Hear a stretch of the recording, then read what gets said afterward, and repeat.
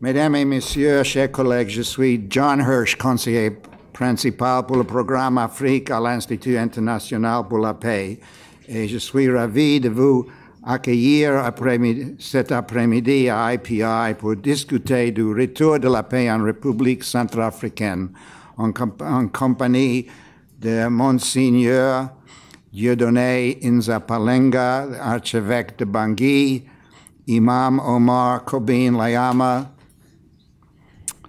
président de la communauté islamique de Centrafrique, et du Reverend Gbangou, qui lui est président de l'Alliance évangélique de République Centrafrique. Depuis la prise de pouvoir par la coalition rebelle SELEC en mars 2013, la République centrafricaine a sombré dans un cycle de violence interreligieuse qui ont conduit à l'effondrement des institutions de l'État, ont coûté la vie à plusieurs milliers de personnes et ont déplacé plus de 650 000 autres, y compris 290 000 personnes qui ont trouvé refuge dans les pays voisins du Cameroun, du Tchad, de la République démocratique du Congo et de la République du Congo. L'arrivée au pouvoir de Mme Catherine Samba Panza comme chef d'État de la transition le 20 janvier dernier a permis de donner un nouveau souffle aux efforts visant à mettre fin aux violences en République centrafricaine, restaurer la paix et la sécurité et faciliter la réconciliation des communautés désormais divisées. Ces efforts s'appuient notamment sur le déploiement en décembre 2013 de la mission internationale de soutien à la Centrafrique sous conduite africaine, MISCA, soutenue par les forces françaises de l'opération Sangari. Ce déploiement a permis une amélioration de la situation de sécurité à Bangui et en divers autres endroits de la RCA. Toutefois, ainsi que la note du secrétaire général des Nations Unies dans son dernier rapport sur la République centrafricaine, la MISCA fait face à des défis majeurs. De ce fait, si la situation de sécurité s'est relativement améliorée, la poursuite d'incidents violents qui demeurent pour la plupart impunis, la peur d'une épuration ethnique des populations musulmanes et les risques croissants d'une crise humanitaire grave continuent de requérir une mobilisation urgente et accrue de la communauté internationale pour mettre fin à la crise. C'est ainsi qu'après la proposition d'un plan en 6 points, le secrétaire général, M. Ban Ki-moon, a proposé l'autorisation par le Conseil de sécurité de l'ONU d'une opération de maintien de la paix pour faire face aux principaux problèmes de sécurité en RCA. Alors qu'un transfert d'autorité de la MISCA à une opération de maintien de la paix des Nations Unies n'est envisagé qu'à partir du mois de septembre prochain, c'est-à-dire pas avant 6 mois. La discussion de ce jour vise à présenter un état des lieux de la situation actuelle en RCA et les défis qui persistent en matière de rétablissement de la paix et la sécurité dans le pays. En outre, j'ai demandé aux panélistes de partager leurs réflexions sur un certain nombre de recommandations spécifiques et concrètes, s'ils peuvent, qui pourraient permettre à la communauté internationale de mieux appuyer les efforts nationaux et régionaux visent à ramener une paix durable, la stabilité et la prospérité en République centrafricaine. Les biographies des 3 panélistes sont disponibles dans le programme qui vous a été distribué. Sans plus tarder, je donne la parole à M. Nzapalainga. Then Imam Kobine and Reverend Gbangou will follow, each of them with also about 10 minutes, after which we will have a moment for questions and answers, a Q&A. Archbishop Nzapalainga, you have the floor. Thank you very much, Mr. Chair, dear friends who are here with us today to listen about the cause of the Central African Republic. All religious leaders, we as religious leaders are here to plead in favor of the Central African Republic people who for more than a year now have been suffering. Whether they are locally or abroad, they are facing major challenges and they are asking themselves some questions. For example, is there still a world or a world that can still think about these destitute population? And we, as religious leaders, we've immediately said that this crisis is, which has been described to us as a religious crisis, is not a religious crisis actually. It is a military and political crisis. Let me explain. On December 10th of 2012, that is when Seleka started to approach Bangui in order to overthrow the government. Seleka being composed of several organizations. Their claims were not religious based, but these mercenaries that have been hired in Sudan and in Chad only speak Arabic, and very quickly when they came down, they started to use the Muslim community, and we know very well actually that my friend of my friend is my friend, and the enemy of my enemy is my enemy. So these people are commit crimes, and they are come to rest and settle in a Muslim community. So the neighbors are asking questions. Why did our neighbors host some people that are hurting us? And a lot of people were in that situation. We heard that in Bangui, Christians were persecuted and mistreated. We, as religious leaders, the imam here, the pastor, and myself have decided to go on the ground in cities that, and when we saw in big cities things that surprised us. In other words, the Christians suffered. There was a pillage. The people were persecuted, and there were some exactions. But also, the Muslim community was suffering quite a lot. What was lacking was a space to talk, and we as religious leaders, for us, our role was to create this space so that the imam, the pastors, and the priests could talk about their suffering and about their points of view, because the state was failing more and more, and we couldn't find forces from the states in the cities. You know, the leaders of the cities were world leaders. So we met them and we talked to them and we asked them to maintain and preserve the life of the people who were there. We talked the truth, and we asked also to all the religious leaders to work hand in hand, so that not to get into this crisis, so that it doesn't have a sectarian aspect. So March 24, Seleka took over the government, and while we thought the situation would be better, we were very surprised also that the exaction and crimes and persecutions continued, and also rapes continued, and there were villages were burned down, people were mistreated.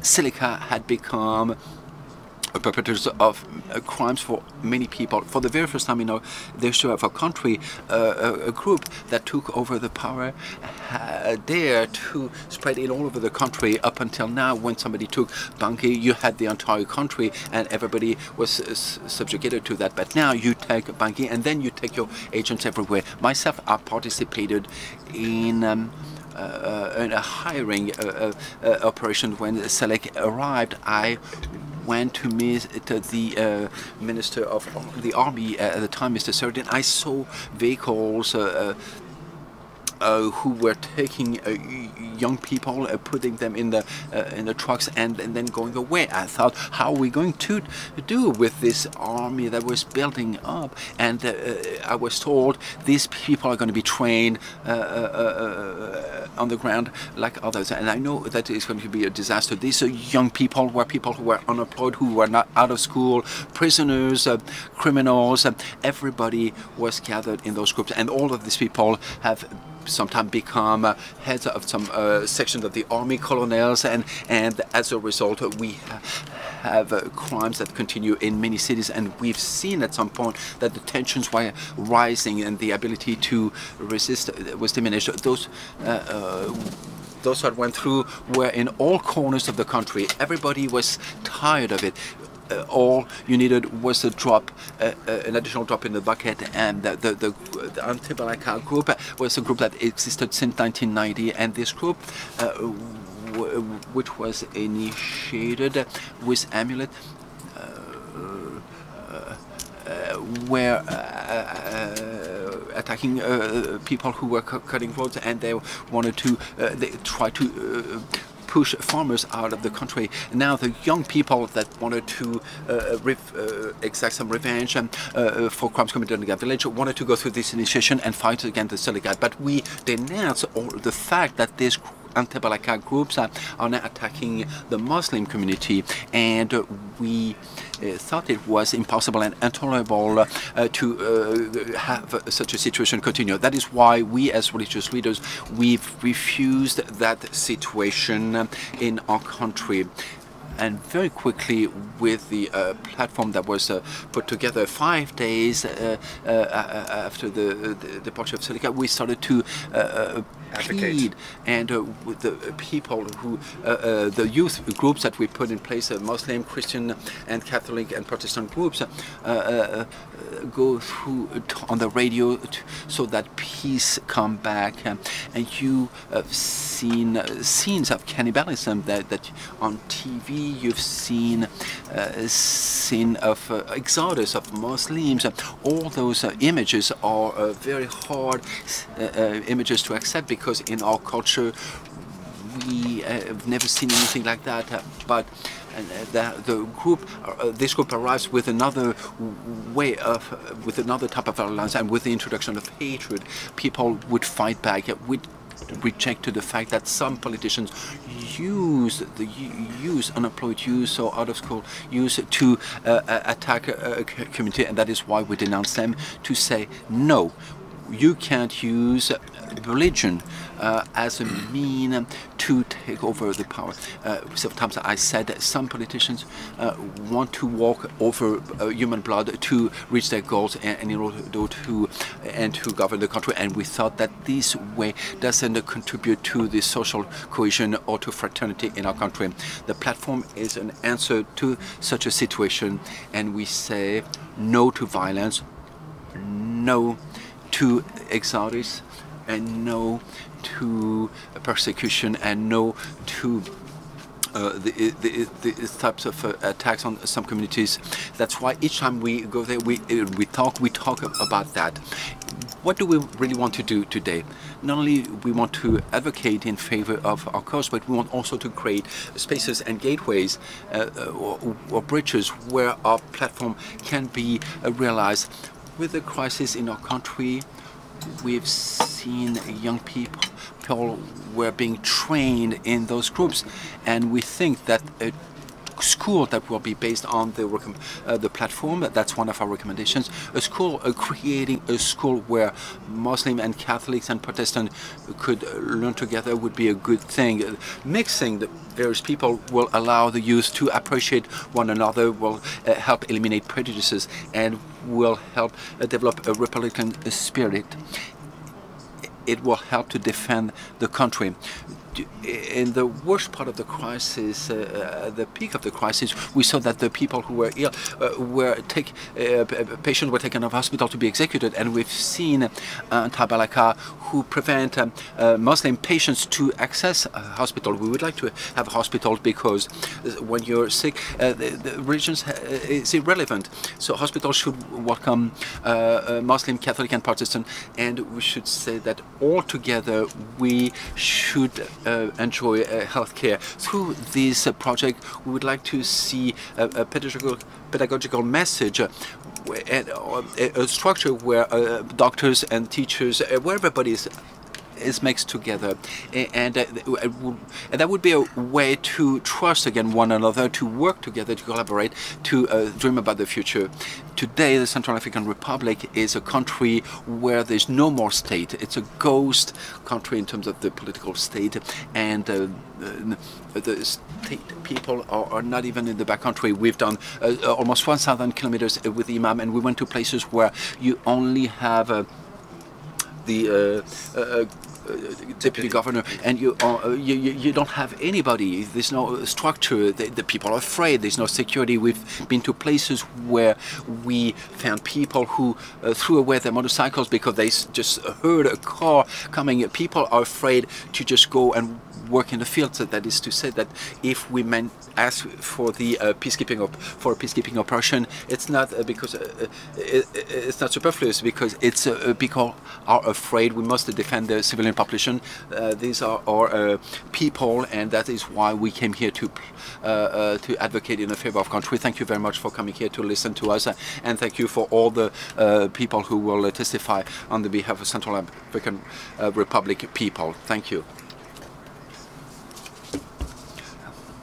Thank you very much for your presentation, for the discussion of these very serious issues. Imam Kobine, you have the floor.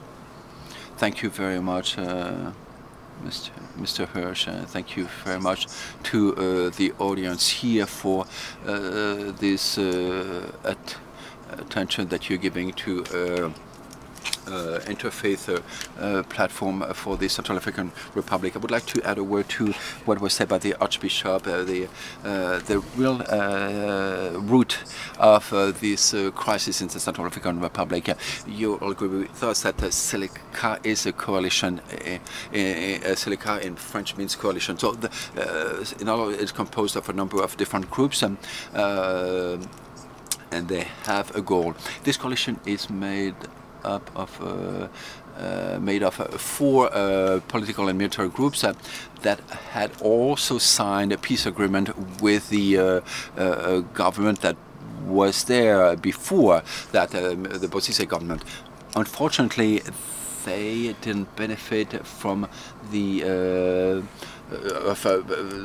movement to put down the arms and the weapons. The government financed that. The government at the time had received money for that effort to demilitarize the country, but this group kept their weapons, and that created a bad governance issue in our country. And in light of the political degradation of this situation in our country, these groups have created a coalition in order to go to Bangui, and with one clear goal, which is to overthrow the government.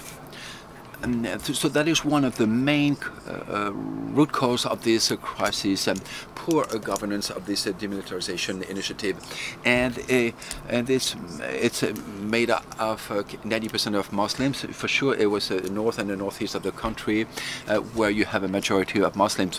You have less people also, because when you some people say that the area is mostly made of Muslim communities, it represents at least 2.5% of the population of the country, the area where the Seleka was created. So the arrival on Bangui had a number of negative effects. They they targeted the Christian with pillage crimes of all kinds, and we could not just sit there in silence. We had to react, and 5 days after they arrived in Bangui, we started to organize media campaigns, talking on the radio to denounce those crimes, and also to denounce the campaign that the government had already started. What did the government do? The government started, organized several meetings to inform the people, saying that the enemies of the president are the enemies of the people also. These are Muslims that come from the Sudan, from the North, from the Saudi Arabia, from Kuwait, from various places, and they. But actually, these people are from the Central African Republic, and they pretended that they were foreigners, that were Muslims coming from abroad. In fact, they are sons of the country. They are part of the indigenous population. That is a danger. It started like that. They started to name a number of ministers. There was a minister, Kokora, whose role was to increase the pressure of the Muslim population in Bangui. There were a number of arbitrary arrests, murders, who had their parents and relatives in the Seleka coalition. So that created a lot of tension in both communities. That was created tremendous tension in the Christian and Muslim communities. That is really the origin of the Central African crisis. A lot of things have been touched upon by the Archbishop, but I would like to talk about the reconciliation strategy. What did we recommend in our strategy for the reconciliation of our community in order to, so that trust comes back among the communities and for those especially who are abroad and who should come back? And we've started a number of campaigns. A number of campaigns outside of the country to talk to our compatriots.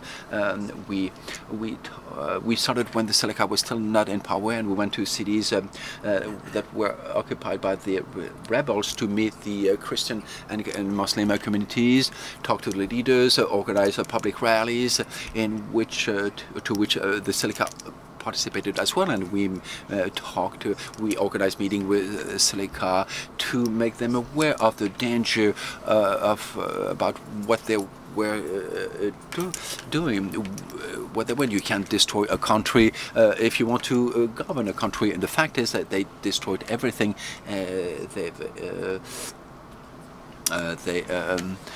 They've eliminated anything that was allowing the country to function, and all the institutions were destroyed, infrastructure were destroyed, everything was trivialized, and they fell in their own trap in a way when they took over the government, and they were unable to put everything back together as Bozizé did, because he destroyed everything. He was 10 years in power and didn't rebuild anything of what he had destroyed. So that is how chaos arrived. That's always after coups, which are never in the best interest of the people, but in the best interest of maybe of a community, of a region, of a group of friends, and so on and so forth. That is what actually happened in the Central African Republic and how our country was run. So our strategy is about first training in Bangui campaign agents, advocating peace and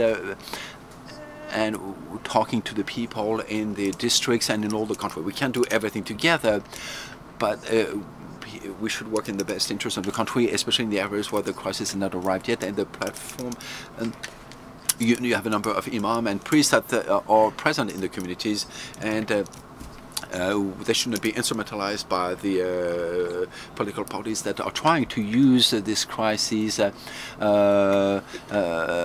on the basis of so-called sectarian war. After that, the campaign agents are going to tell us what challenges each village is facing. These challenges has to be sort of grouped and consolidated in a way. see, everybody should be able to we should be able to know who did what, if they did good thing or bad thing. All of these issues should be drafted and written down and put down on paper, and that should be allowed to be submitted to the commission, a commission that will evaluate all of that, and the commission should be present in each community. In other words, the idea is to clarify by bringing up the truth, and have, after we put the truth down on paper, the justice system will do its work. You can have a reconciliation without the justice, and the impunity, of course, has contributed gravely to the crisis in our country. The crisis is also a crisis of impunity. We find the same people who govern the country very poorly, who've killed, who've abused the public funds. They're the same who are here, who are today fighting for the power, and who have taken hostage the people of the country. And the people of the country, of course, cannot be served by those people. So the people is set aside and is not benefiting from anything, and that is also what is creating the frustration and the marginalization and indignation, all those kind of words that are very relevant in the situation of our country. That is, in short, what I could say. We are three here to talk. We want to work for reconciliation. We want first truth, then justice, and then reconciliation. Without justice, there won't be any reconciliation, a sincere reconciliation, and we'll act only in a treacherous environment, and that wouldn't allow the people to gain trust in their government anymore, and wouldn't allow to maintain the social cohesion. Thank you very much. So we began to speak about a strategy for reconciliation, and so you might think about what we need in order to achieve real reconciliation. Our third speaker is Reverend Gbangou. I give you the floor. Thank you, Mr. Chairman of the International Peace Institute.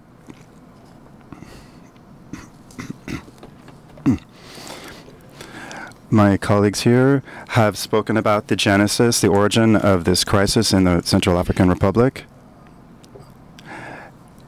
I could perhaps add a few words to what they have already said. Currently, we've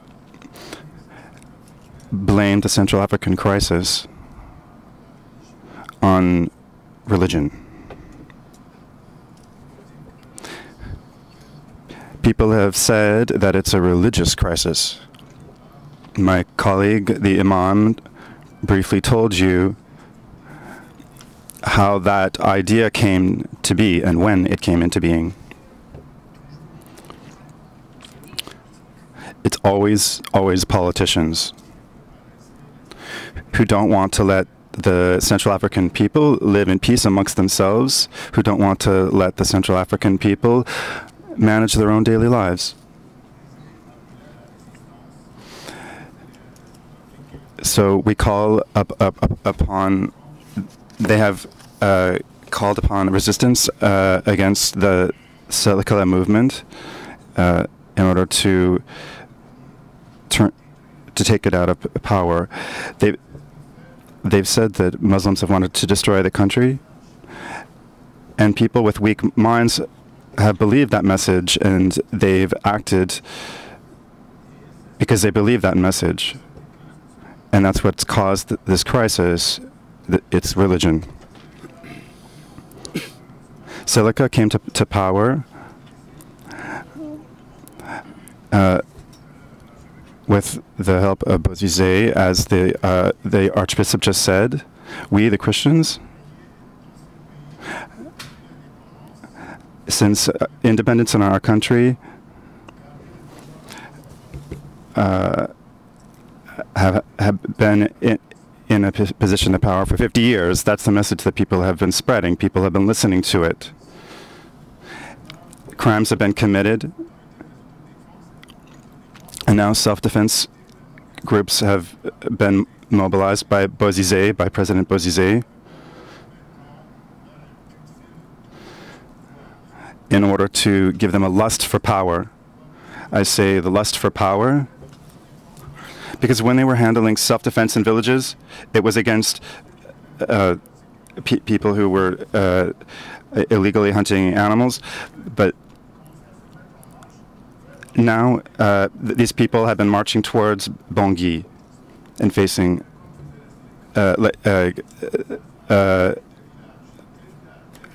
been going from village to village, and now Bangui is undergoing an invasion, like a swarm of locusts of the anti-Baraka people who haven't let the population go about their own business. And there's been a lot of misery in Bangui.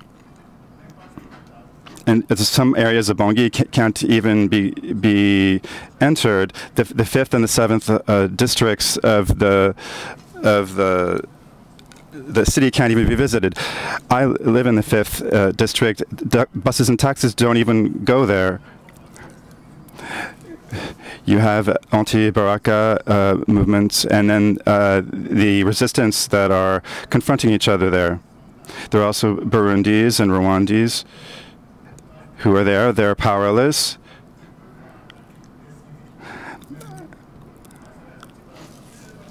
What is the policy of anti-Barakas? When they see soldiers of the Miska or Sangaris, they hide their equipment or their arms, their weapons. But once they've gone through, they come out again and they start to attack. So what's going on now? Before they came, and they said that they weren't going to do like the Sadaka, but now they're the ones who are looting, saying that they're a Christian militia, but they're attacking property, the property of non-Muslim people. I don't even want to use the term Christian because Christian or Muslim because these are all Africans.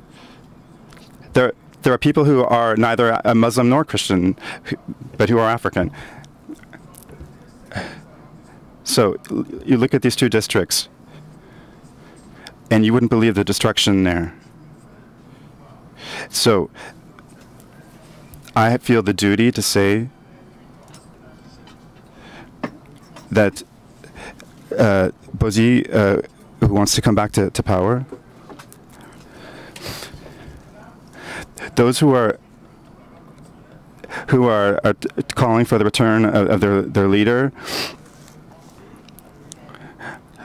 they never thought about who could come back in a democratic way. So that's the situation. So the international community is facing this reality with us, and we're saying, well, listen. They're saying, we need to wait and see. Excuse me. We have to wait for the African Union to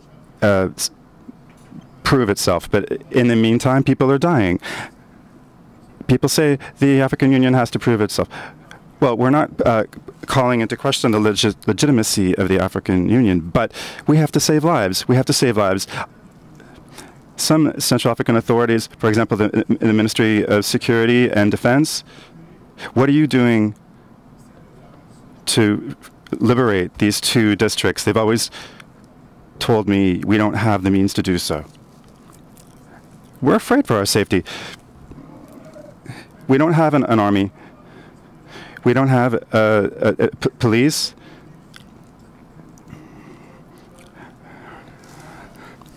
So we need people to come quickly to allow the CAR to reestablish authority and defend its sovereignty and its territorial integrity. So, dear participants, at this forum, that's what I have to say. I'd like to conclude by saying I'd like to make a call to the conscience of the international community and make them think about the risk of our country being torn apart. If the international community doesn't act quickly,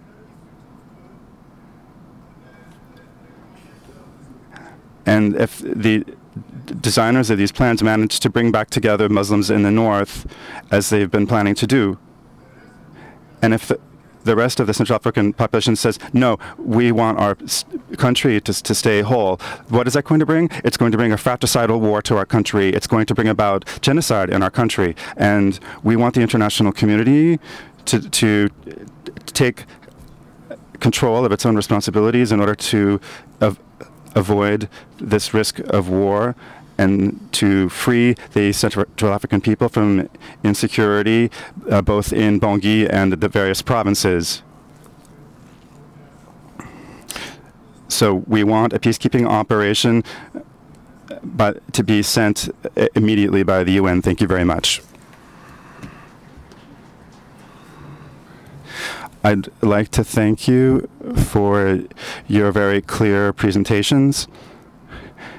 And if you would like to read the Secretary General's March 3rd report, all of these problems are very clearly described therein.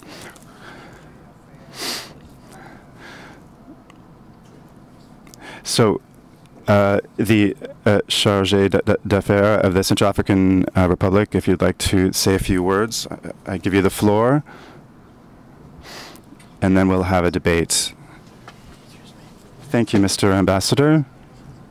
I don't have much to say except to thank you, the IPI, and everyone who's here.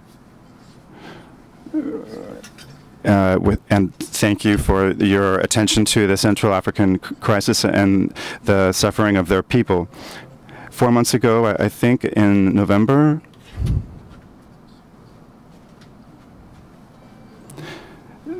the Ambassador Hirsch brought us here, and there was many people, and we spoke about the crisis in the CAR. Unfortunately, things have changed since December 5th, 2013. Things aren't the same as they were back in November. So on the invitation of the IPI, Central Africans who are living daily through suffering in Bangui and who are seeing everything that's happening there. Some people who have seen that with their own eyes are going to speak to you about it. I'd like to thank them for their attendance, and I'd like to tell you that the entire population of the country is very impatient for a peacekeeping operation. Why am I telling you this? The CAR has lived through many crises over the last 10 years, and these crises have always been handled by regional groups such as CEMAC, but also by the UN, such as MINURCA, the Central Mission in Central African Republic of the United Nations. So we haven't yet reached the heart of the problem. And for the United Nations, the MINURCA project only handled security. And every 5 years, every 10 years, there's always cyclical crises. That's why we need a peacekeeping operation that's multidimensional to help us to get to the heart of what the problem is in the Central African problem. We shouldn't only be concerned with security. We need to be concerned with human rights, with humanitarian issues, and a number of other dimensions in order to solve the problem. That's the message that I'd like to convey concerning the Central African Republic, and I thank you for your awareness of what's happening with the Central African Republic. Thank you very much. Thank you to the Chargé d'Affaires. If there are any questions, now would be a good moment to ask them. And if you could please say your name and the organization that you represent. My name is Andre Bartoli. I'm the dean of Seahold University. So we're located in the United States. I'd like to speak about, I'd like to express my thanks to the authorities who are here. So I'd like to say something about the crisis of state. in the Central African Republic. There's a great crisis of state. What are the possibilities of the state to be able to refound itself and go ahead? Is there a possibility for the population now to not just emerge from this crisis, but in the face of an attack, can we achieve peace? Thank you. So there's not just the immediate crisis, but what are the longer-term solutions? Yes, madam. Please. Yes, as I said, my name is Judy Cheng Hopkins. I'm the head of the Peace Building Support Office here in New York. I wanted to thank Ambassador Hirsch and IPI for having gathered you, this, as I call you, the luminaries from Bangui, the light of hope. Numéro 2. Okay, just go on. Testing. Can you hear me? Ça va? Ça va? Oui, ça va. Okay. I want to say it again, but I just wanted to thank you for bringing everybody together. We've read in the press what the courageous acts you have done, and as all of you have alluded to, you're so right. This is not a religious crisis. This is the political crisis by politicians bent on creating hell, if you wish, in your country in order for their own greed and their own for their own power and greed. So I think you all have put your finger on it. It's absolutely right. However, let's be very frank. CAR, and maybe I'm not being politically correct, but CAR has not been blessed by enlightened leaders. Your country, unfortunately, has suffered coup after coup after coup for so many decades. So the crisis is not just now. The crisis has been going on for a long time for ordinary people. It's been going on for a long, long time. And what is a little bit concerning to me is that, yes, there is a role for the international community, of course, the peacekeeping troops that you asked for and all that. But let's not get carried away. I mean, a peacekeeping troop can stabilize the situation. A peacekeeping force can stabilize the situation. It's a painkiller, if you wish, it's a Band-Aid, if you wish. But at the end of the day, one still has to have, good national leadership to lead you out of the hell you've suffered for so many decades. So I just want to know, sitting from where you sit, since you're obviously privy to a lot of information, I just want to hear your prognosis of the future, of the time to come, in terms of this whole question of national leadership, and this whole question of national ownership that is so vital to bring your country out of the crisis finally. What is your prognosis? Thank you. Alors, c'est très important. Vous avez parlé, Imam, de mauvaise gouvernance. Qu'est-ce qu'on peut faire pour avoir une bonne gouvernance en République Centrafrique?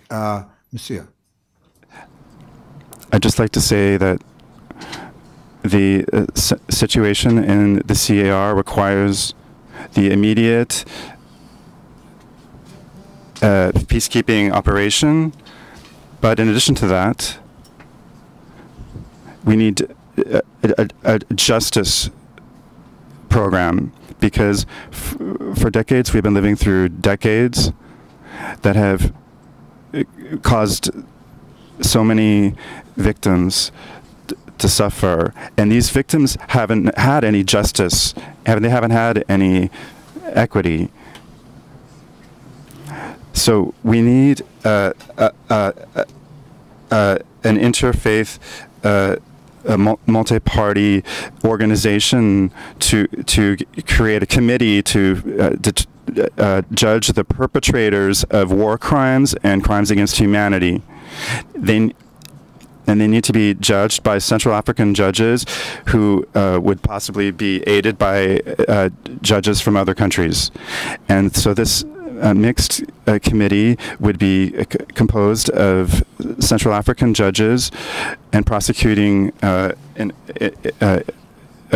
attorneys, DAs, and police authorities.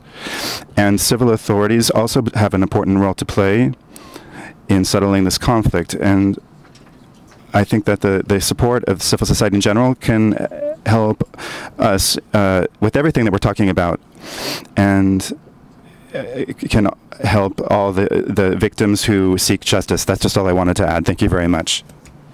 Thank you very much. Now, I'd like to allow our three panelists to respond to those three questions, and then we'll have another chance to ask more questions.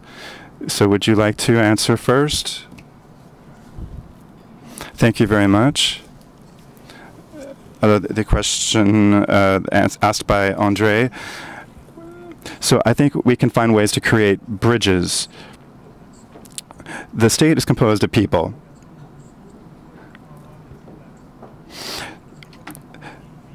So do we have something like it's like having a building, but that's only a facade. And we need people to build up the insides of this building, and we need that to be built on a foundation of personal ethics. And people who have a love of their profession, not just of their country. We've been lacking leadership, leaders who love the state, and to build upon that basis through training and planning. Often what we've seen has been an ethnicity-based recruitment based on tribe or religion. And that has led to mediocre leadership, people who weren't qualified and who brought the state down. That's why it seems like we're in a failing state. We haven't always put the people who are needed in the positions where they're needed. And we've had people who haven't been up to the challenge that they need to face in order to move the state forward. So I believe that it's time, perhaps, with this crisis, to change our paradigm, to think about the future in a different way. That means we need to make a leap beyond tribe, beyond family, beyond religion, and think about the nation. When we go to school, teachers don't just teach members of their own tribe, they teach all children. And any one of those children should be able to become president if they deserve to. So that's the message we need in the Central African Republic. And our politicians often have fear for their lives.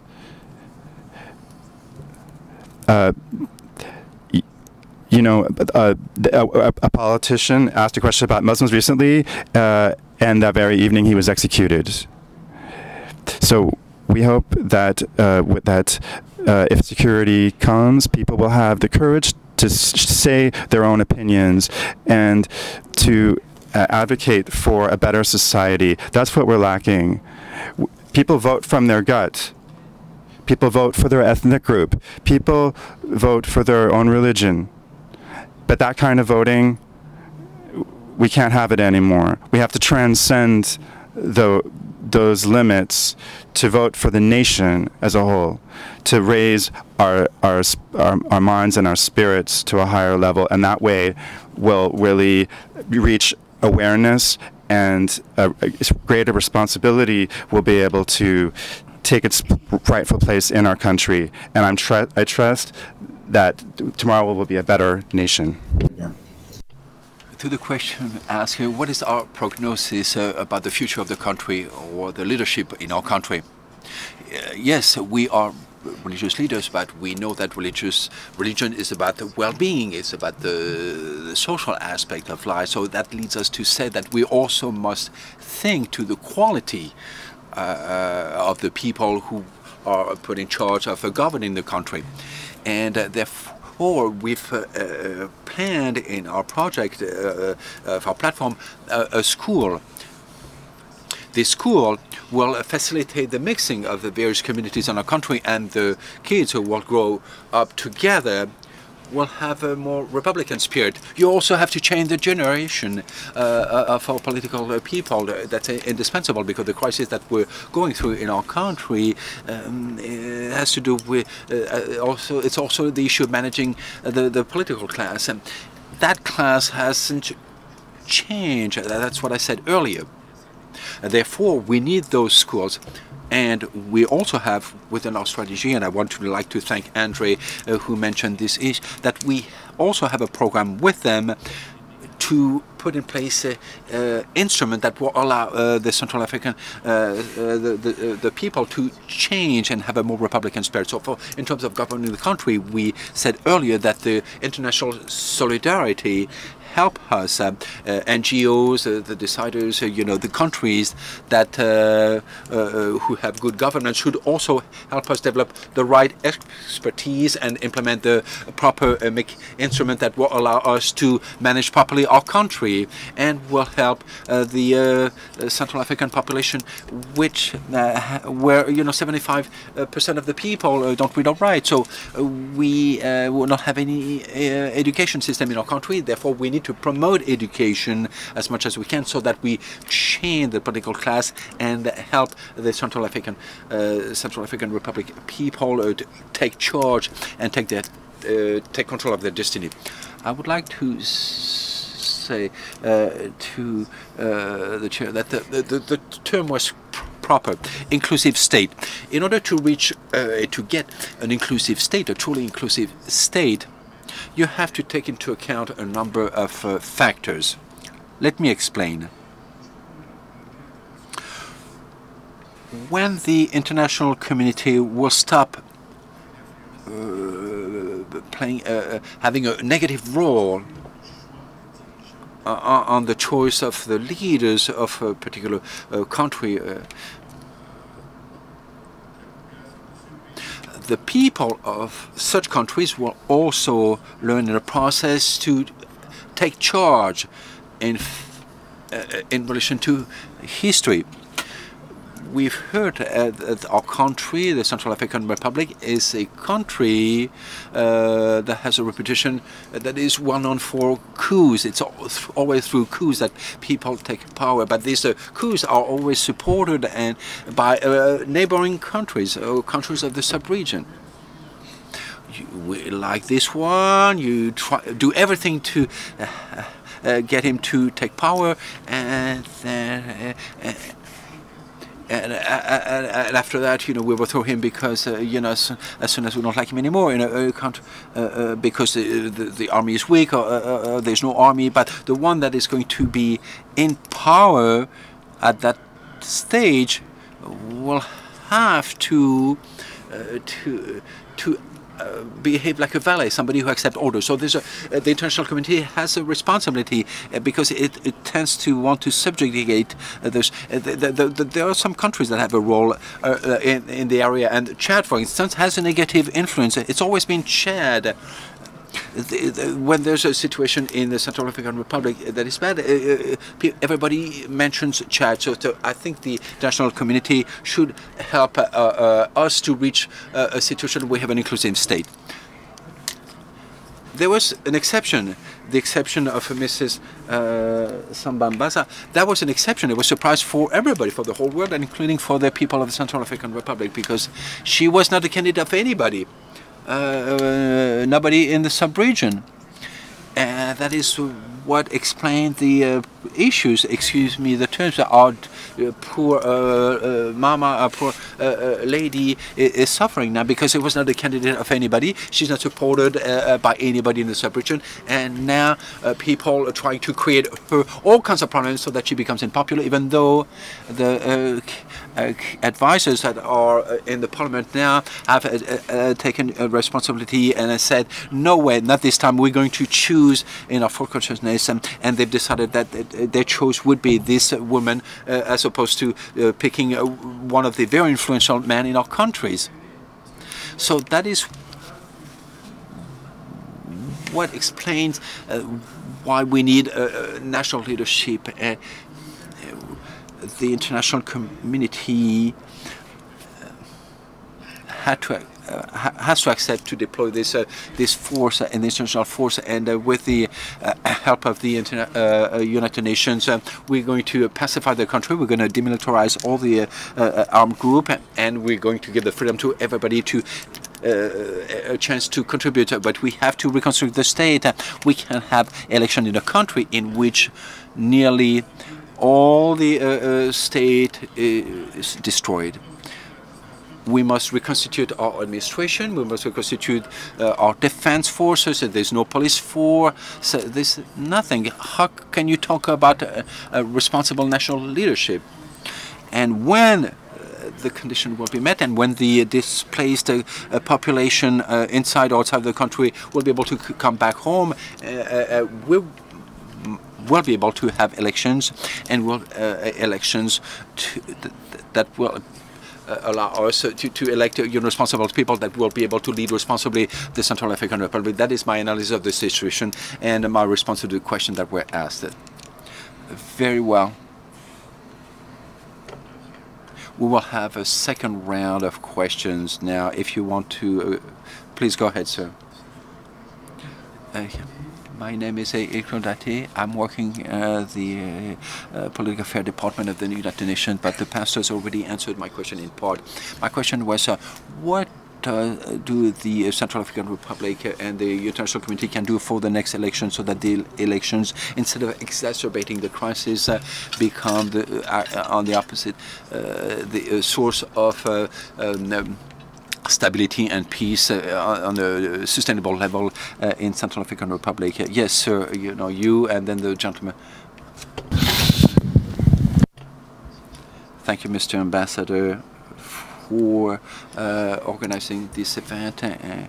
Thank you to the Archbishop, to the Imam, and to Reverend for coming here from Bangui in New York. My name is, I'm from the mission of Japan.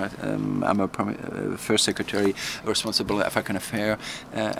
Central African Republic was my first nomination 15 years ago. I was from 1998 to 2001. At the time, there were peacekeeping operations all at the time, but there was no religious crisis as we have now. And I was completely shocked when I realized that there was a crisis now. I have a question. You said that the hatred of the Central African Republic people was cultivated by the politicians, and that has caused massacres and in Bangui and the crisis in the entire country. I would like to know if it's possible, do you think, to pacify the people of the Central African Republic, because in the near future, as far as I know, in the Central African Republic, most of the people are Christians. 15% were Muslim, but they live together, and therefore I would like to know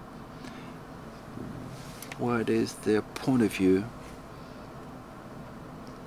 in terms of the coexistence of the various religious communities in the future in the country. Very well. I'm Rad Samuel. I'm with the United Nations, currently assisting with UN coordination in response to the crisis in CAR.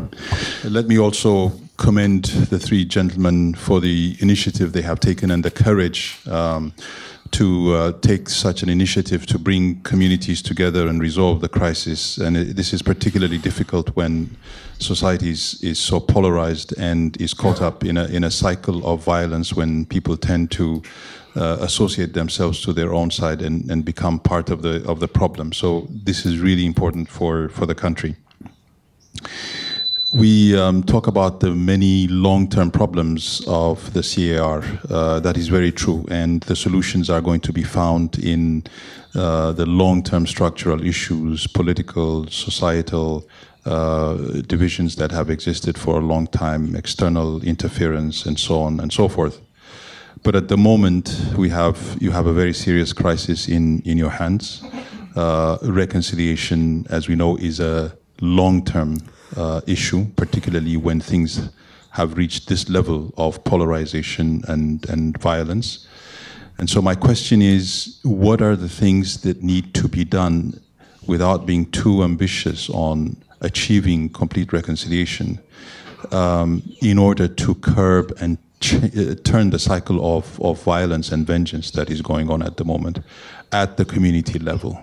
And how does that link with the UN's effort to build a new peacekeeping force and strengthen the current political mission that is on the ground? In other words, how can our efforts and your efforts be linked up to curb the violence and change the dynamics on the ground?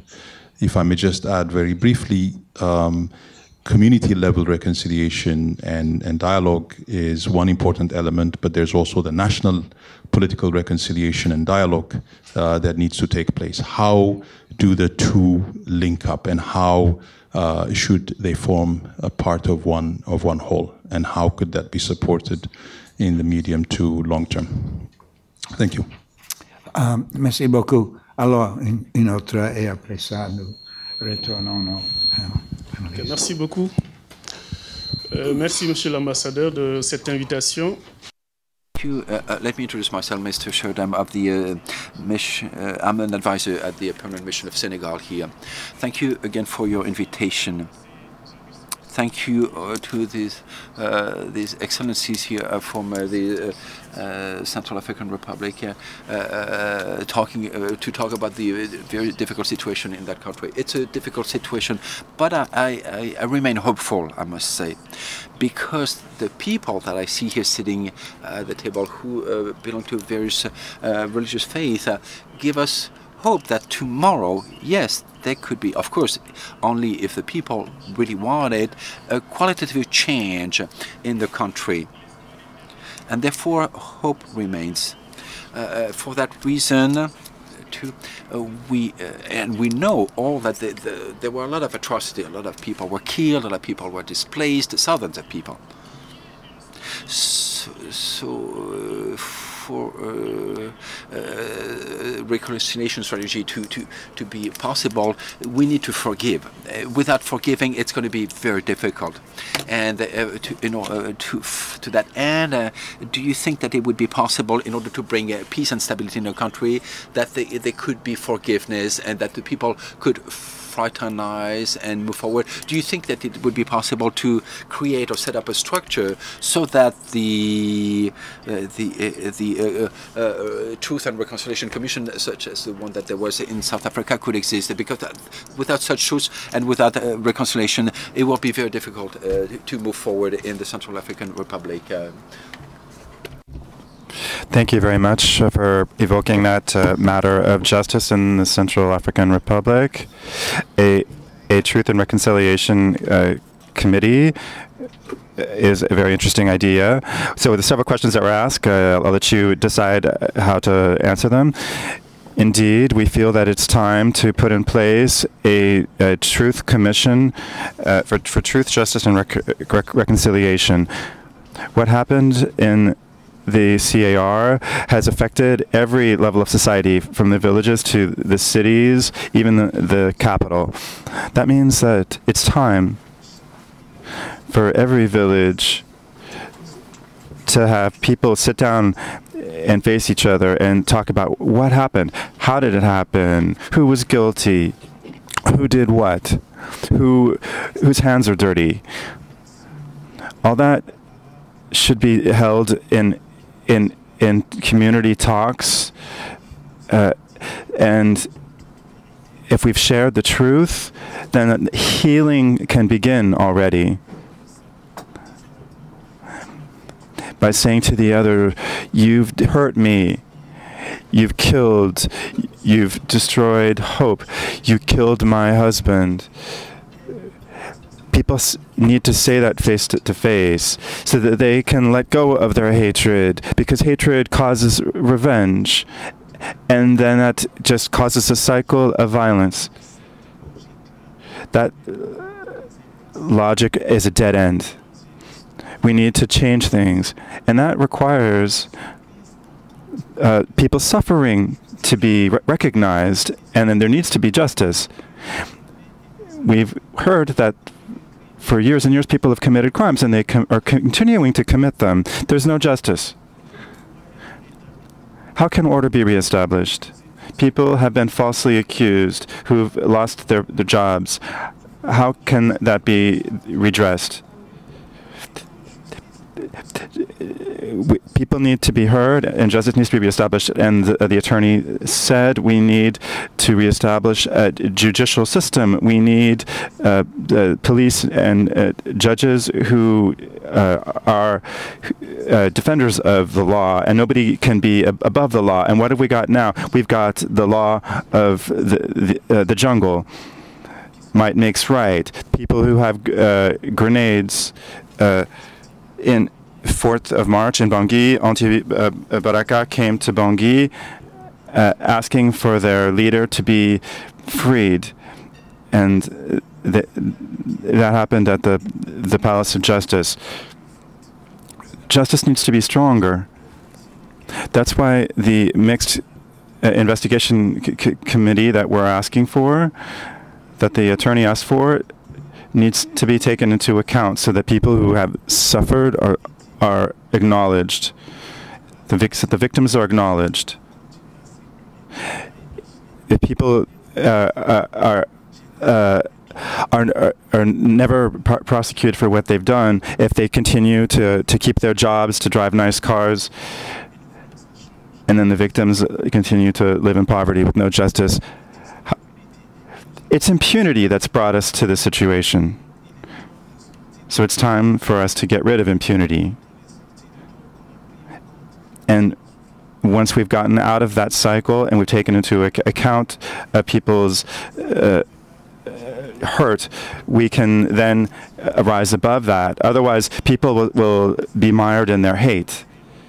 People will say, that man who killed my husband, he's still there. And the country will never be able to be built by people who can't even speak to each other. So we need to get beyond that. And that's why a Truth, Justice, and Reconciliation Committee is necessary. But that has certain prerequisites. So people are slowly beginning to understand that this is a kind of a sick game where people shout and they yell and they kill. But you can't. Thou shalt not kill. You need to get above the barbarism. Slowly, people are beginning to understand that. Ahead of the Anti-Baraka came and said that we can't hunt down Muslims. That is a sign of progress. We're aware of that. And young people that people call criminals, thieves.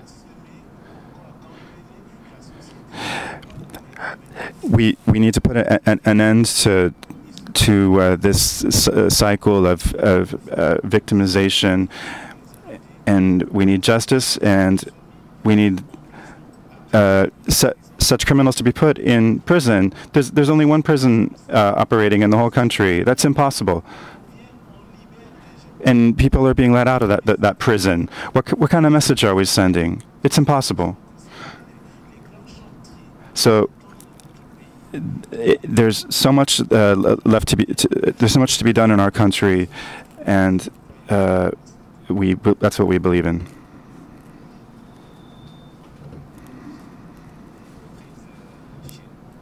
Yes, so many crises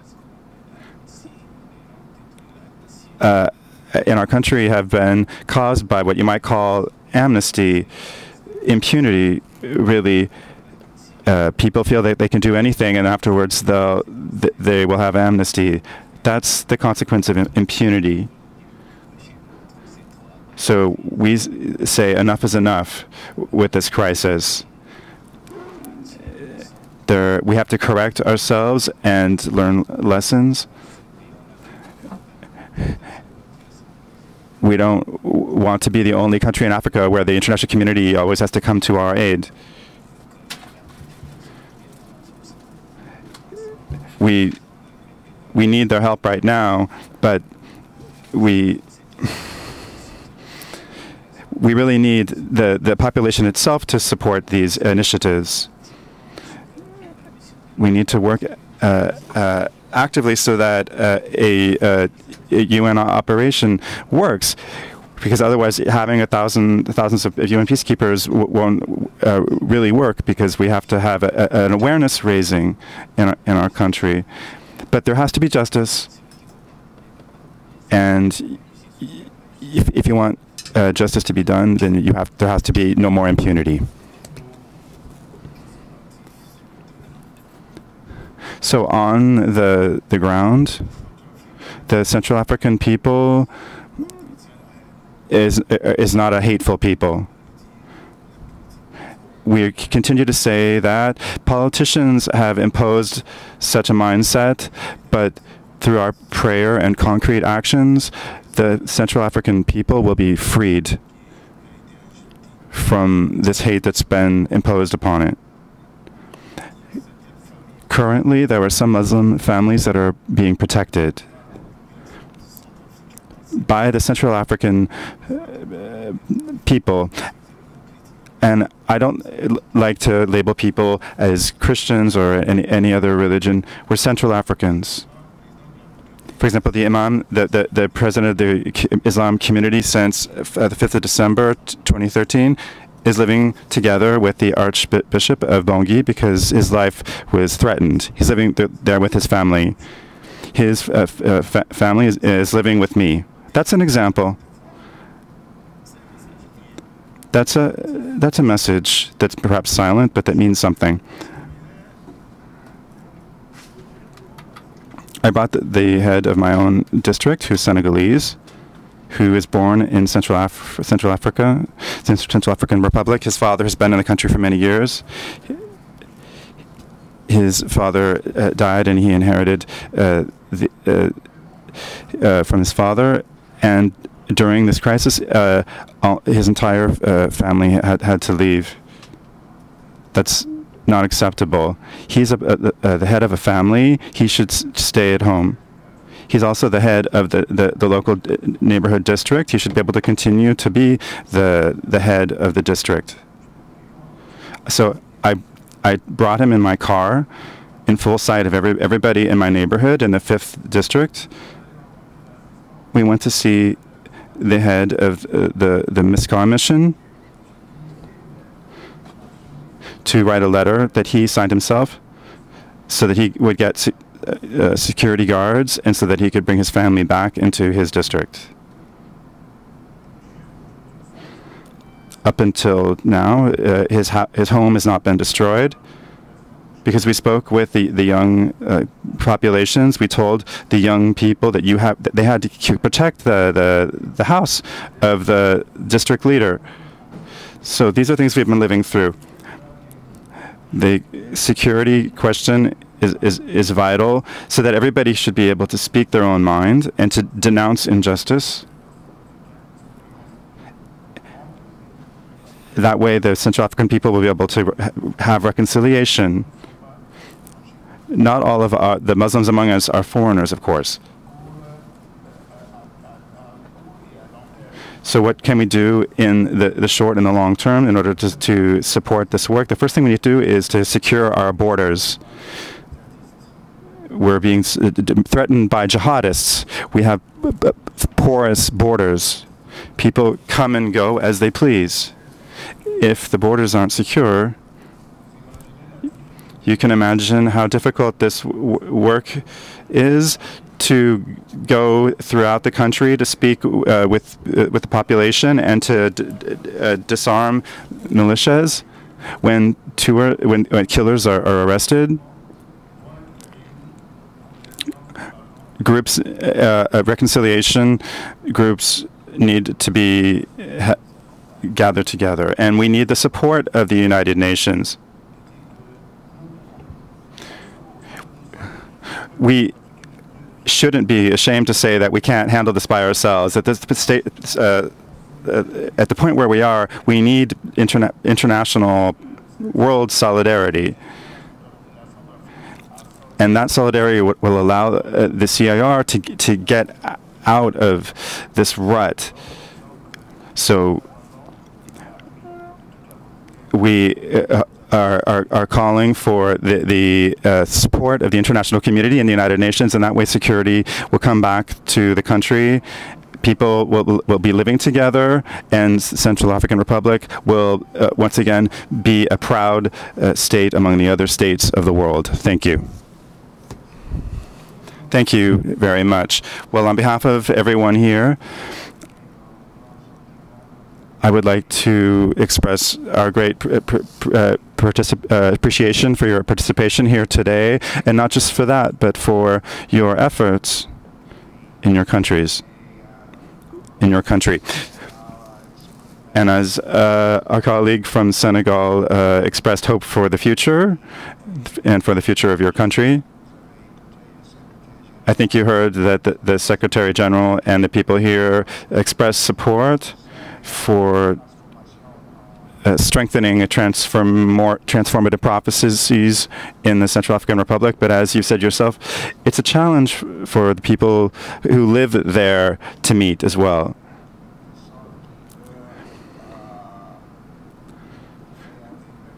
So people need to be in support of reconciliation and not of war.